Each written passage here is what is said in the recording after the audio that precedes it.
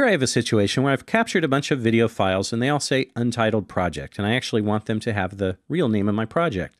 I know I can click in here and type a new thing and copy and paste, but what if I had hundreds of files? What's the warp speed workflow way to do this?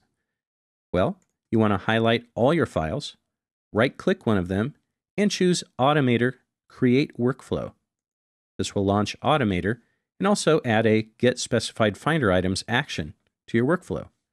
Now up here in the search box, I'm going to type REN, which will allow me to narrow down the actions shown, so I can find this Rename Finder Items action and drag it into my workflow as my second step.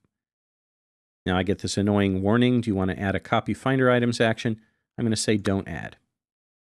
So now I've got step 1, Get Specified Finder Items, and step 2, Rename Finder Items. There's a lot of options here.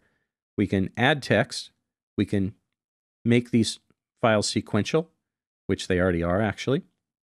But what I want to do is actually replace text. So I want to find any time in these files you see Untitled Project, and I want to replace that with my project name. And I click Run, and in just a second, it's done. I don't have to save my Automator project.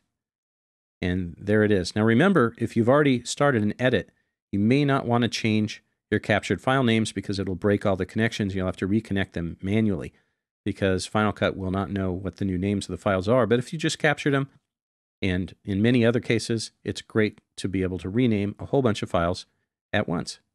And that's warp speed.